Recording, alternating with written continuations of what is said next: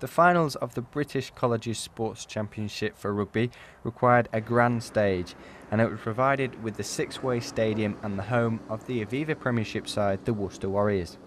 Myerscough College, based just north of Preston, boasts one of the country's best academy teams in the under-19s, with England and Fijian internationals playing side by side. But it was their young under-18s who took to the field first in what many had anticipated as a close game against Southampton's Brockenhurst College.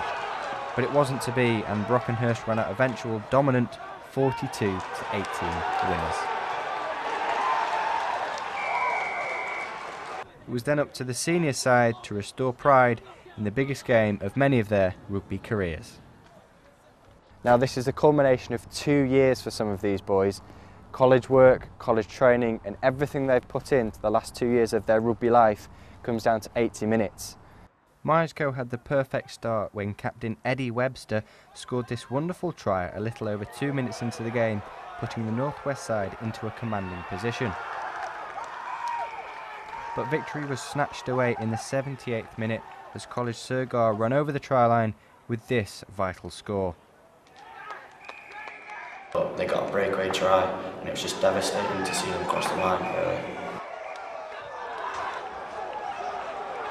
Absolutely devastated because all the hard work we put in, I think everyone put 100% in all the game, all the way through the week and through the 2 years really. And just that last moment, it's just heartbreaking really.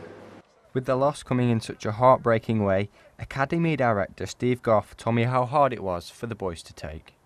Well, for young lads to actually go through that for the first time is a really difficult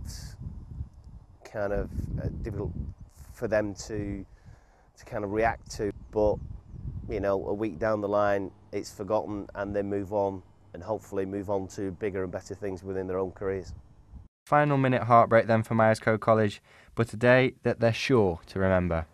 Oliver Hughes, Northwest News, Worcester.